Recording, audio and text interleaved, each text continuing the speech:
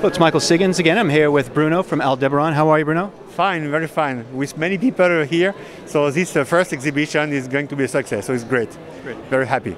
Can you give us a little bit of a background on Aldebaran, the markets that you're in and the types of products that you're selling? Aldebaran is a company that I founded 5 years ago, mid of 2005. And our goal is to design robots in order to help people. So it looks like pretentious or arrogant to say that, but we already have some applications of our robot helping autistic children, kids at hospitals, old people. So we already have some applications. So it's the goal we are targeting. And we designed the robot that is a platform for all the research labs, large companies, or even programmers who want to explore this new world of robotics, to go explore and design applications. So we already sold something like 1,300 robots all around the world. We are very proud that Japanese or Tokyo University decided to buy our robots after having compared with other robots. Seeing that it's more sophisticated, more open one. So that's it. We are a French company. 115 people, and now we have a subsidiary in Boston, and we are there to be present and to grow in the United States.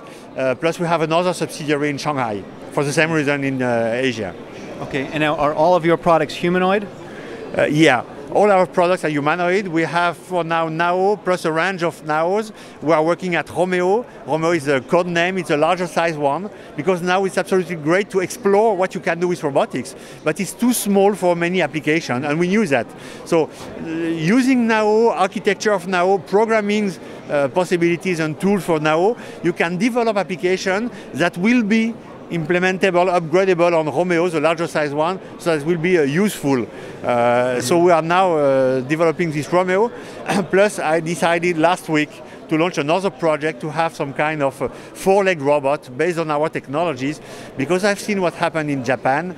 I've seen that Japanese people called for robots to help them, and I'm very, very frustrated that we are here to help people with robots and we are not able to answer, because our robots have not been designed to be able to work in these difficult conditions. So we decided to robustify one, to have a four-leg one, and to go for robots that will be able to really help people in 1 year time. So this is our goal. So all humanoids, but with this one with four legs. Now, so a four-legged robot, maybe it could go into a disaster zone. Absolutely. And maybe even into sort of a dangerous, like with the nuclear reactor, potentially go in there and to report back or to take readings and maybe even help an injured worker, things like that? Yeah, the idea is to go for that.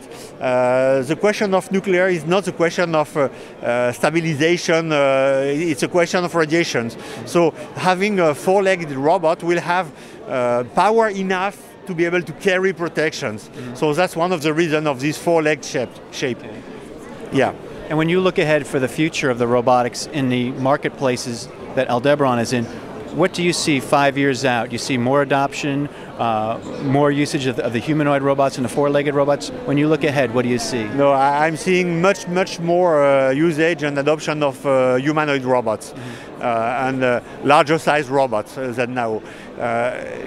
You know, that's crazy. We have many robots here in this exhibition, and when people are meeting these robots, something is happening. They are interacting with the robot, but the interaction is totally different when it's a humanoid-shaped robot. Immediately there is a qualitative difference, and we see that people are interested in having robot companions, personal assistants, but with which they want to be able to interact. Well, they want to see the robot and say, oh, it's cute, I want it. Yes. And I don't want to have this metallic box because I don't want to interact with it. So here we have the question.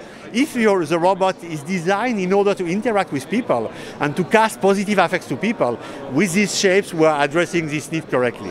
Great. Well, Bruno, thank you very much for your time today. Many thanks. There are many people here, but I'm very happy to have you. Okay. You know, robotic trends, as I told you, is something I was following carefully for a long time. I think you did a terrific job, so that's great in order to help exhibiting, exposing what robotics can bring to humankind. Well, so great. That's what we're trying to do. Thank you very much for your support. Many thanks. Bye-bye.